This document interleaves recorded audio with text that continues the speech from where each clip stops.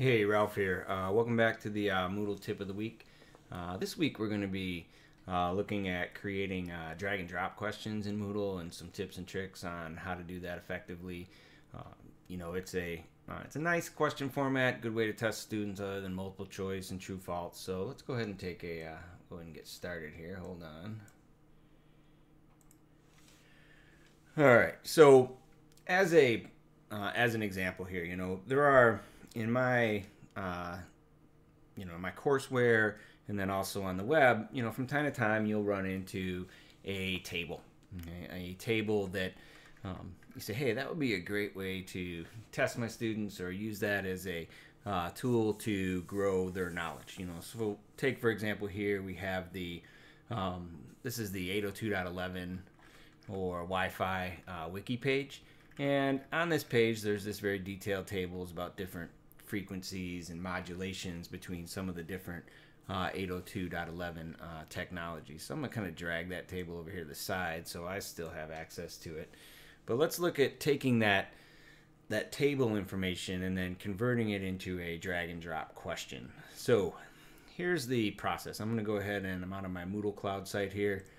I'll jump out on my demo course. And then on the demo course here, I'm going to come down here to my question bank. Now, again, I'm pretty big on trying to maintain a level of organization with the questions. And so I will typically put, drag and drop or some of the other question types. I'll separate them out from my multiple choice or, my true false questions and things like that. So normally what I would do first off is I would create a category. Let's say that this is going to be under Module 4, and then I'll say, let's say M4 drag and drop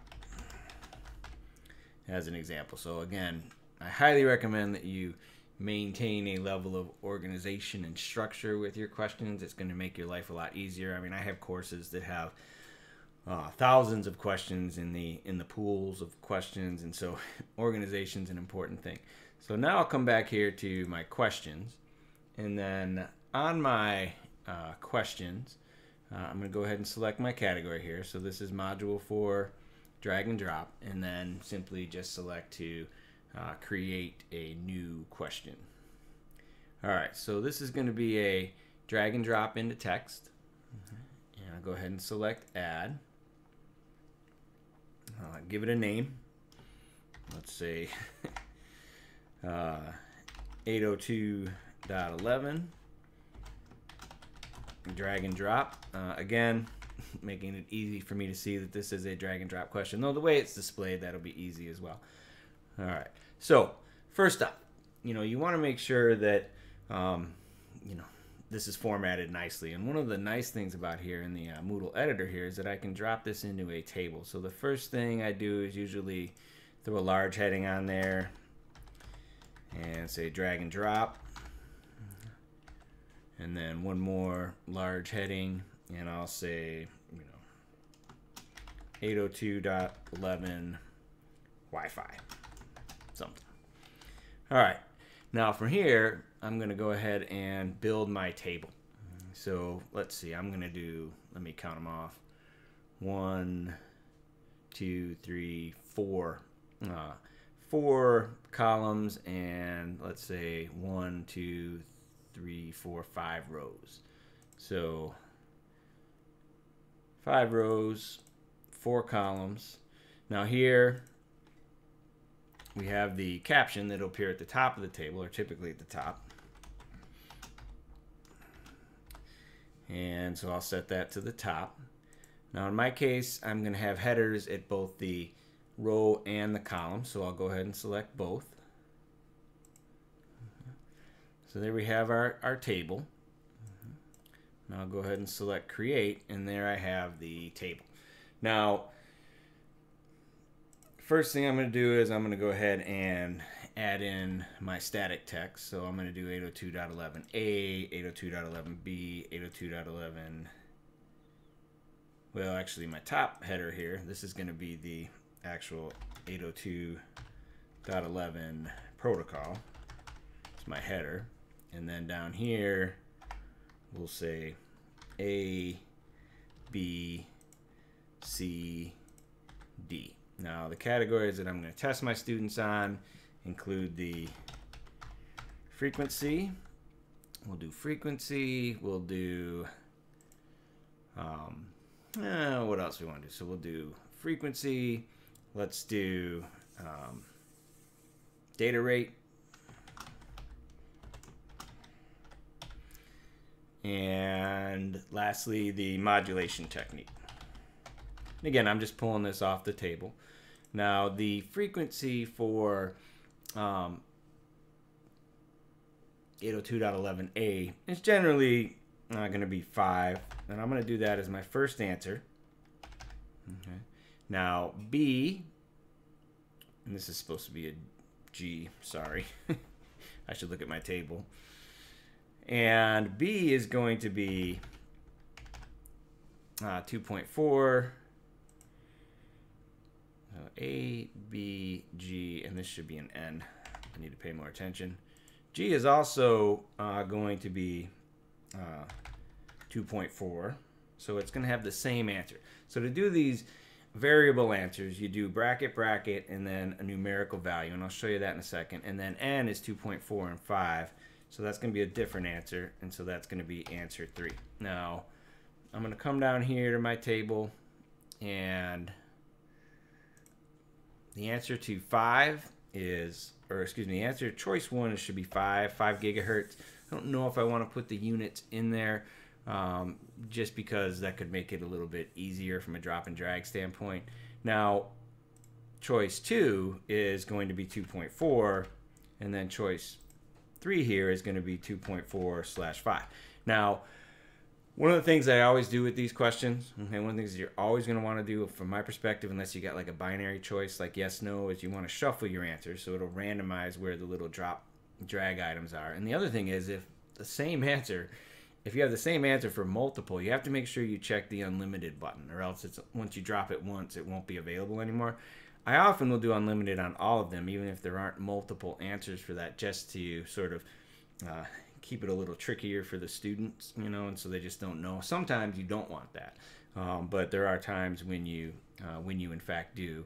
So data rate, so the data rate, looking at the table here, 54 megabits per second. So this is going to be answer 4. For A, the data rate for B is 11 megabits per second, so that's a different answer. So that's going to be answer 5. Oops, excuse me. 5. And then G is, in fact, also 54, so that's going to repeat answer 4. Make sure you keep things straight here. So this is answer 4 is 54, and answer 5 is 11. Now, there's a number of different data rates that are listed in my table for N. I'm just going to go ahead and pick 135. Whoops. So that's going to be answer 6. And again, 135. Now, you'll see that I'm out of answers here, but you just hit the button here, blank for 3 more lines, and that will continue. And again, don't forget, if you're going to go with that sort of unlimited theme, that you kind of continue that. Again, that's required if you're going to have the same answer for multiple. Now, in order for this to, I think what I want to do here, since I'm not listing, I'm going to put my units up here. So they don't have to worry too much about that. And you can add additional spacing here just to kind of keep it clean. All right, so now we have our modulation technique. Modulation technique for A is orthogonal frequency direct modulation, or OFDM. So that's going to be a new answer, so that'll be 7. B uses direct sequence spread spectrum. Okay, so that's going to be 8. And G also uses OFDM, so that's again going to repeat that answer 7. And then N, based on the information here in my table, is MIMO OFDM, so that'll be a new answer. So again, I'll make that 9. So come down here, we've got OFDM. direct sequence spread spectrum. And then finally, MIMO OFDM. And again, I'll go ahead and select unlimited. Now, you can add distractors here, right? If I say blank for 3 more lines, I can start adding distractors that don't actually have answers. That's perfectly legit to do if you want to distract your students. Okay. And whatever you want to put in there. I added a couple numbers there. Again, make sure they don't match your actual answers. And yeah, throw one more in there. We'll throw 1,000 in there. All right, so now we have our question built. Okay, there's a option there for default mark. Again, I like the table format. Keeps things nice and easy to deal with. You know, if I come down here, click on the table, you'll see here that I've got the option to edit my table, delete rows. So if you need to do if you didn't count your rows or columns correctly, you know, you can click inside your table and then click on the little table icon in the editor there. If I say edit table, don't need to make any changes there. So then I'm going to go ahead and save my changes. And then I'll preview my question. So I'll go ahead and click on the little preview button here. That would be that guy right there. And then there we have it. That's what my question is going to look like. So it makes it easy to deal with. So, you know, 2.4, 2.4, 5, 2.4 and 5. Data rate for A, 54, 54, 11, 135. Modulation techniques. It's a good idea to preview it, answer all your questions, and then say submit and finish, and make sure you see all green checks because it's easy, you know, to make mistakes when you're doing it. But then it's just bracket, number, and then close your brackets.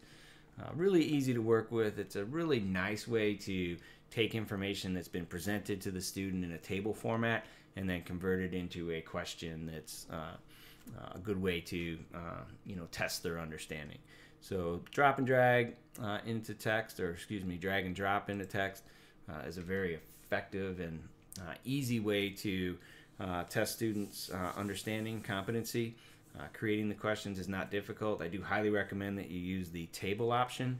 Now on some sites, okay, so for example, if I go out to my other Moodle site here, and let me just click on a class here. Just want to show you this real quickly. If I go into my question bank here, and I'll select create new question, and we'll say drag and drop into text. I'll go ahead and select add. When I get into the text, depending on your editor and your site, when you go into the table editor, you may actually be able to put borders around the table. So this is on my main site here, but you'll see here that I also get this appearance on the bottom here. And so I almost always do this. I always almost draw a line around each cell.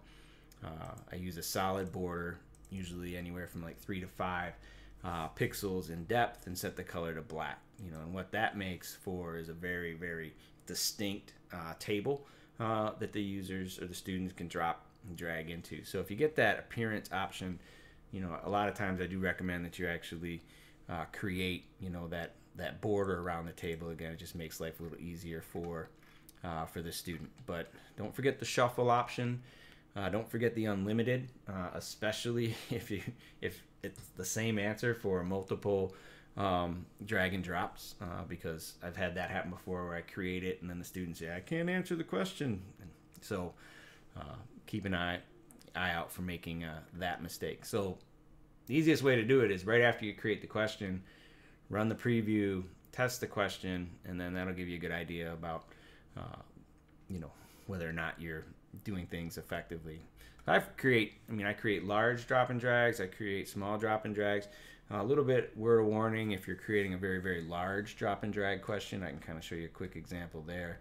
Let me go into a different course. So let me pull up my question bank here.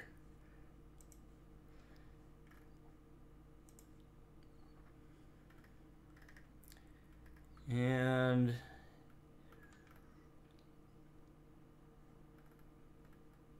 let's find one here. So this is a fairly large drop and drag. It's certainly not the largest one that I've ever created by a long stretch, but certain students, and I guess the point that I want to make here with these larger drop and drags is that there are times when it will, especially when students have a relatively lower powered PC, where they do run into some issues where it freezes or the drop and drags are slow. So the larger and the more complex, it seems to be the more feedback I get from students that they start having these types of events. And that can be a little bit of a frustrating thing. So, you may want to experiment a little bit with that and, create larger and more complex drop and drags, over time for that.